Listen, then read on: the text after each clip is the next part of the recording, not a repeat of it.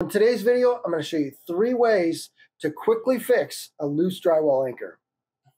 Now, probably one of the most common areas I see this happen is in a bathroom or a kitchen. And usually it happens with like a towel rack or maybe a toilet paper dispenser. What happens is eventually it starts to work its way loose, and a lot of that's because the weight's changing on it. And after time, that cheap drywall anchor will just start to pull itself out of the wall. Now, of course, it's also possible that you just maybe drilled your hole too large, and the drywall anchor you had won't fit anymore. Maybe you have a cheap drywall anchor from a product and you want to put something better in. Now, any of those scenarios could easily be fixed by one of these 3 options, and they'll definitely make that anchor hold just a little bit better. Now, the first solution we're going to talk about today is to simply add a little bit of drywall mud or spackle to your drywall anchor. Now, again, you don't have to use one of those 2 products. I've seen people use foam, spray foam, some other stuff. But in any case, I don't think this is the quickest solution, and by far it's not the best solution. It's not quick because you do have to wait for whatever you're putting in the hole to dry. I also don't think it's the best because in most cases, no matter what you put in that hole, you're going to have to come back and clean it up. So if it's drywall mud, you might have to come back and sand. If it's foam, you're going to have to cut the excess off. But I will show you how to go ahead and do that right now if you do choose to go that route. So what you're going to do is, if this is spackle, if it's drywall mud, just get a little bit like that. Kind of go all the way around like that. You can twist that in there. Just set it right there. Then you're just going to let that dry. And then when it dries, you can actually screw it in. But you do want to get as much as you can off there so it doesn't actually break it. But like I said, you're going to have to wait a little bit for that to set. Then you'll probably have to go back and clean it up a little bit. Get rid of some of that drywall mud that's actually on the screw. That way you can easily tighten the screw down. Again, not the easiest or the best solution. Now, the next solution is going to be your toggle bolt. And this will work in pretty much any situation.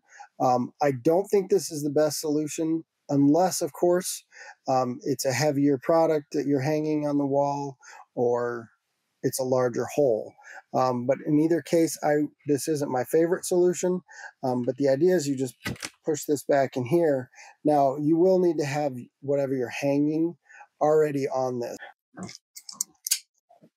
Now you can see it does open up on the back pretty easily.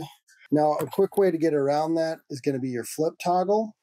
And that's really simple to use. All you're going to do is flip this down like this, right there, and then slide that in. Then slide this in like this. Let that clip go in like that, and that will flip out the back. And you've got a lot more room, which is nice. And then you're just going to pull that tight like this.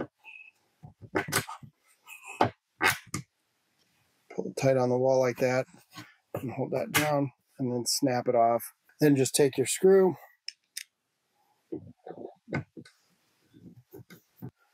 then you can hang your product off.